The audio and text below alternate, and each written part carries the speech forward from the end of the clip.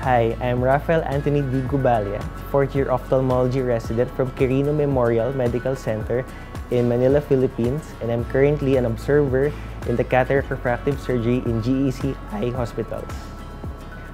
So my 2 weeks of observing under Dr. Johan and Dr. Sitio Budi has been very, very great.